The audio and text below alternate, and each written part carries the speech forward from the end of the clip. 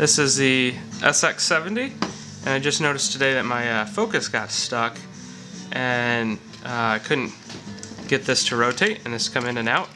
And I was kind of looking around and I discovered that you can take this front panel off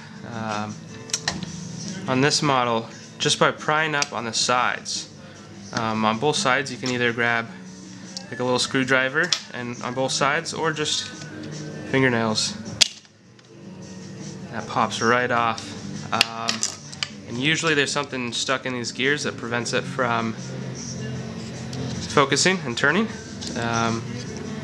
But yeah, pop the cover off, clean it out, and then focus this all the way so it's pushed back in the body. And you can snap this guy right back on.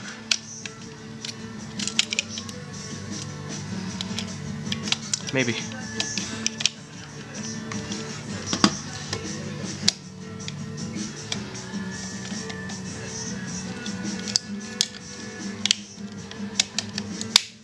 There we go.